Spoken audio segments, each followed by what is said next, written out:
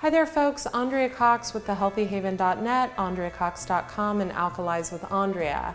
And I'm here in my messy kitchen today, and I opened my fridge and I saw like 16 of these in there. And the reason there's 16 young Thai coconuts in my fridge is because I drink the water from them all the time, at least one a day.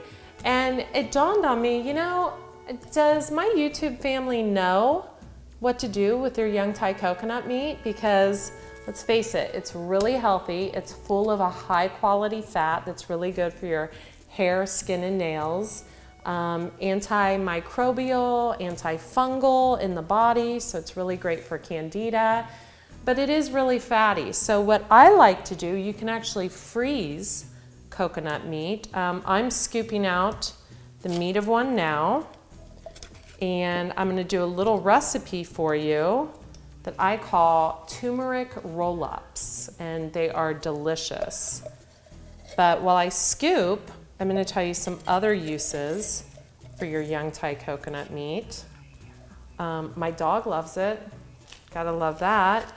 Sometimes I like to sprinkle blue-green algae like spirulina on it with a little sea salt and dehydrate it in the dehydrator, and it's like a little chewy snack after a meal. That's delicious.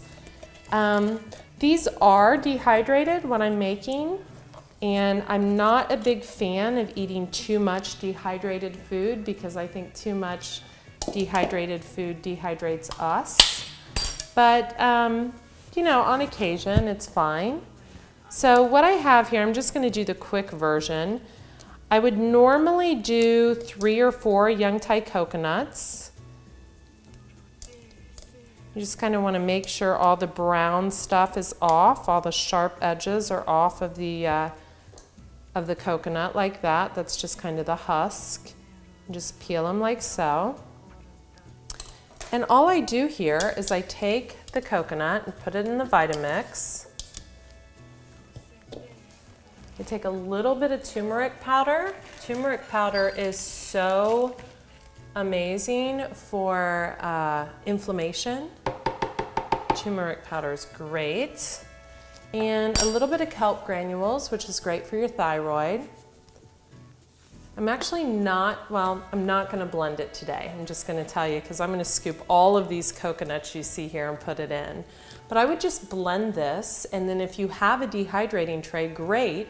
If you don't, you could just use a flat plate and put them in the sun to bake. But I'll blend it and I'll pour it on a dehydrating tray, and what it makes is a wrap that you can stuff with greens and eat it like a sandwich. Yum! So I'll definitely take a picture of it and post it on my Facebook wall. I'm Andrea Cox with thehealthyhaven.net. Subscribe to my YouTube channel, and hey, hit the like button. All right? I've got like no likes. It's really upsetting me. So you don't want to see me cry. Be well.